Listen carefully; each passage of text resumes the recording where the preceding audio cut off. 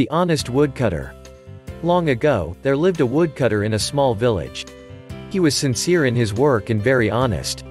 Every day, he set out into the nearby forest to cut trees. He brought the woods back into the village and sold them out to a merchant and earned his money.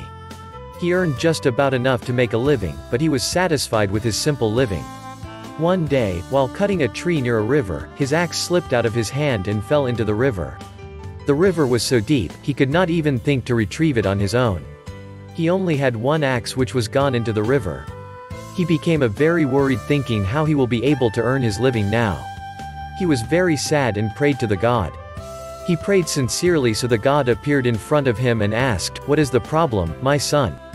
The woodcutter explained the problem and requested the god to get his axe back. The god put his hand deep into the river and took out a silver axe and asked, "Is this your axe?" The woodcutter looked at the axe and said, "No." So the god put his hand back deep into the water again and showed a golden axe and asked, "Is this your axe?" The woodcutter looked at the axe and said, "No."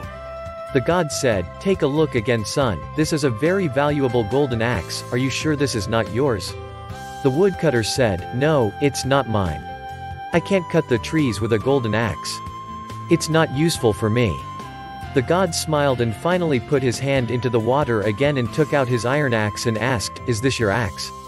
To this, the woodcutter said, "Yes. This is mine. Thank you." The goddess was very impressed with his honesty, so she gave him his iron axe and also other 2 axes as a reward for his honesty. Moral of the story, always be honest.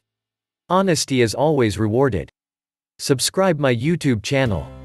Like and share.